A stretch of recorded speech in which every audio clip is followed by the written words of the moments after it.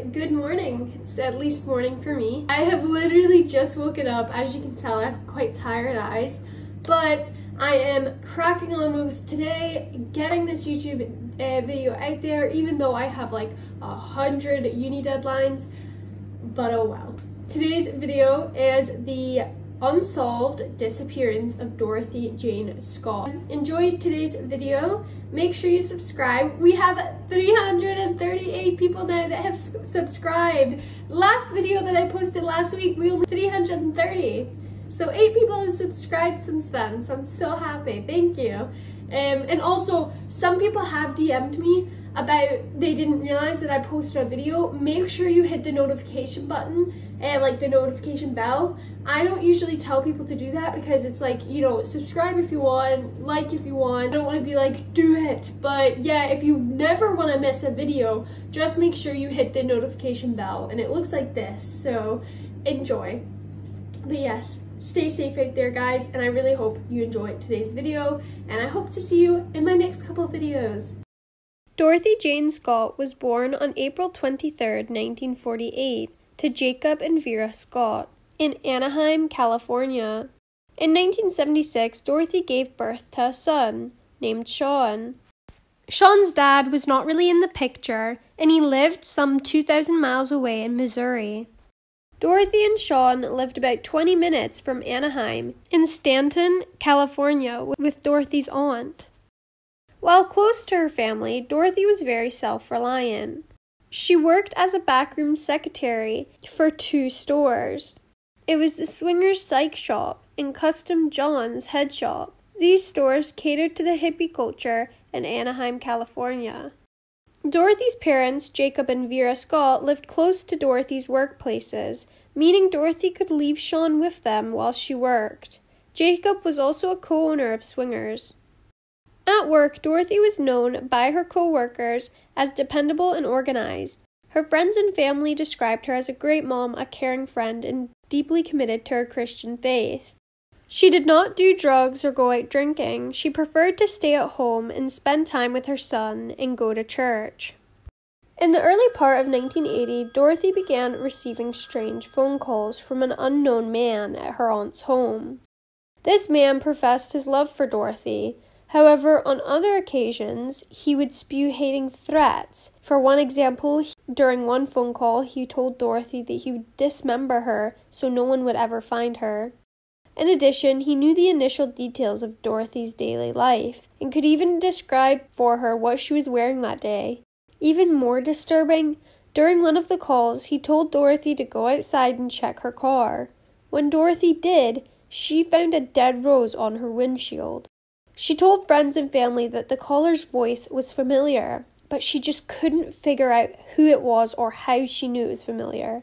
These phone calls were so disturbing that Dorothy began taking karate classes and considered buying a gun. On May 28, 1980, Dorothy dropped Sean off at her parents' home and went to work as usual.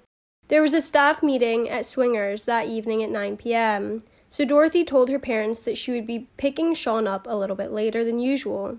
During this staff meeting, Dorothy noticed that one of her co-workers, Conrad Bostrom, wasn't looking well. There was also this red swelling on his arm that clearly needed medical attention. Concerned, Dorothy and another co-worker, Pam Head, offered to drive Conrad to the hospital. There were no cell phones in those days, so Dorothy decided to stop by her parents' home to tell them that she was taking Conrad to the hospital, and did not know exactly when she would be home to pick up Sean. While at her parents' house, she replaced the black scarf that she was wearing with a red one. This becomes an important factor later on. The 3 then drove down to UC Irvine Medical Center. Whilst Conrad was being treated, Pam and Dorothy waited in the emergency room lobby. The doctors determined that Conrad suffered from a black widow spider bite and prescribed him medicine. Thank goodness Dorothy took him to the hospital, as symptoms are usually mild and stop within a few days. However, severe symptoms can last several days, and it can damage your muscles, nerves, or organs. And these bites can be fatal in young children. At around 11 p.m., Pam and Conrad went to fill the prescription. Dorothy went to the bathroom, then told the other two she would go get the car from the car park and pull up in front of the hospital, as Conrad was still very ill and she didn't want him to have to walk. This would be the last time anyone would ever see Dorothy alive.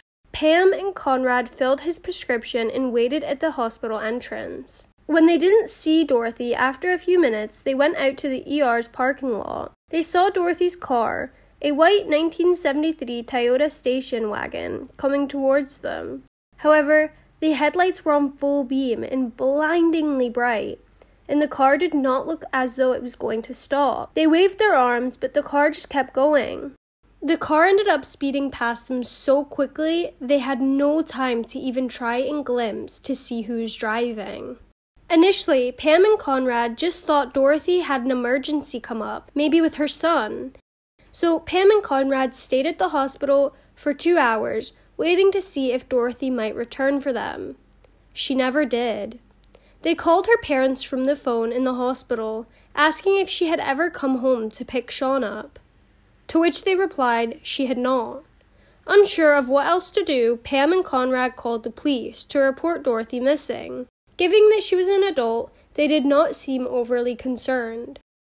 Not long after, at 4:30 a.m. on May 29th, about 5 hours since Dorothy was last seen, her 1973 Toyota station wagon was found burning in an alleyway. The car was found in the city of Santa Ana, about 10 miles away from the hospital. Dorothy, nor her kidnapper, was nowhere to be seen. The phone calls from Dorothy's stalker did not stop after she disappeared. The first call was made to Jacob and Vera Scott's home, about a week after Dorothy disappeared. Vera was home alone. The caller said, "Are you related to Dorothy Scott?" "Yes," Vera replied. The caller replied by saying, "I've got her," and then he abruptly hung up. The authorities had been searching for Dorothy, but so far nothing had brought them any closer to finding out what had happened. The phone call was the first clue they got in the case, but pursuing it immediately proved fruitless. Vera and Jacob were told not to go to the media about Dorothy's disappearance, as it could negatively impact the investigation. However, after a week of searching and no progress being made, Jacob gave up waiting and called the Orange County Register about his daughter's disappearance. The paper ran a story about Dorothy and the circumstances surrounding her disappearance. Clearly keeping a close eye on the news regarding Dorothy's disappearance, the unknown caller got on the phone with the editor of the newspaper, Pat Riley, and said to him, "I killed her. I killed Dorothy Scott. She was my love. I caught her cheating with another man. She denied having someone else. I killed her." The caller also detailed certain pieces of information that only someone who was involved in her disappearance would know. For example, that she was wearing a red scarf the evening that she disappeared. The unknown man also knew that Dorothy had changed her scarves, and that the man that she was with that night, Conrad, was being treated for a spider bite. The phone call to Pat Riley baffled Dorothy's family and friends. They told the authorities they had no knowledge of Dorothy having a boyfriend, let alone time for one, with her 2 jobs and her son to look after. She also lived with her aunt and mostly spent time with her son when she arrived home. I feel like her family would know if she was having a man round at her aunt's house, simply just because her aunt would be there, and also her son might be there. And furthermore, I think they would know when she's out, because someone would need to be looking after Sean. The caller also told Pat Riley that Dorothy had called him from the hospital. However, Pam Head said that Dorothy never left her side whilst they were there. However, I wouldn't totally rule this out. I'm not saying that Dorothy did call the unknown caller, but it's not impossible, especially if Dorothy quickly nipped to the toilet, or she could have called the unknown caller when Pam nipped to the toilet. Months went by, eventually turning into years. During this time, the unknown caller never stopped taunting the family. Nearly every Wednesday afternoon for 4 years, he would call the Scotts home, taunting them saying, "Is Dorothy home? and that he had Dorothy or he had killed her. He knew Vera and Jacob's routine and only called when Vera was home alone. One time, he slipped up and called in the evening. This time, Jacob Scott answered the phone. The phone calls had ended, for now. The police installed a voice recorder at the Scott residence. The police tried to trace the calls, however, the man never stayed on the line long enough. The case went cold. Then, on August 6, 1984, 4 years after Dorothy's disappearance, construction workers found her body. It was located 30 feet off of Santa Ana Canyon Road. Only her pelvis, skull, and 2 thigh bones and an arm were found. Also located at the scene was Dorothy's watch and ring. The watch had stopped at 12:29 a.m. on May 29th. That was about an hour after Pam and Conrad last saw Scott's vehicle. Dorothy Scott was identified through dental records, and an autopsy could not determine her cause of death. Now, the really odd thing about where Dorothy was buried was that there was animal bones belonging to a dog on top of her bones.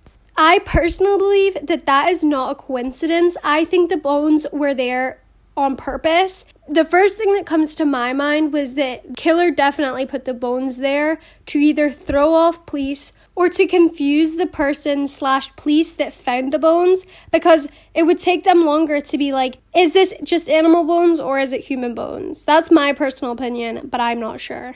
Also, both sets of bones were charred. Police speculated that the bones were charred because there was a bushfire in the same area 2 years earlier. A newspaper ran an article about the discovery of Dorothy's body. Afterward, Vera received another strange phone call. The caller asked, "Is Dorothy home?" and then hung up. The discovery of the remains brought about a sense of relief amongst Dorothy's family and friends, coupled with an overwhelming sadness that she was really gone. On August 22nd, there was a memorial service held to celebrate Dorothy's life. Possible suspects and theories around Dorothy Scott's disappearance and murder. So many people first suspected that maybe it was Sean's father, Dennis Terry. However, he lived 1,000+ miles away and he had an airtight alibi, so it definitely was not him. Over the years, there has been no conclusive breakthroughs, but many people believe it could have been a man named Mike Butler. He was the brother of a female associate who worked alongside Dorothy. Now, this is just alleged, but according to acquaintances, Butler had an unhealthy obsession with Dorothy. And apparently he was quite an unstable individual who lived in the Santiago Mountains and was involved in cult activity. This is why so many people think the dog bones were related to Mike Butler and cult activity. However, there is hardly any evidence to consider Mike Butler a suspect, and the family in general has tried separating themselves from this entire ordeal. And since then, Mike Butler has passed away from health complications in 2014. So even if he did know something, we'll never know now. Some people suspect that the abduction and murder was the act of the Golden State Killer. I did a video on the Golden State Killer if you want to know more information about his crimes. In my opinion, I don't think the Golden State Killer did this, just because the way Dorothy was abducted and murdered just isn't similar to the way the Golden State Killer killed his victims. The only similarity is the phone calls. On April 23rd, 1994, Dorothy's birthday, Jacob, Dorothy's dad, passed away at 69 years old. 8 years later, in 2002, her mother would also pass away. They never received any justice or answers to who, why, and how their daughter died. Dorothy's son has gone on to live a meaningful life and apparently still pursues justice for his mother. In 2021, it will be 41 years ago since Dorothy went missing, and it has been unsolved ever since. As always, thank you so much for watching. I really appreciate it. I'm sorry for being 1 day late on posting. It's just all these unique deadlines, but thank you so much. Stay safe out there, guys, and I hope to see you in many more videos.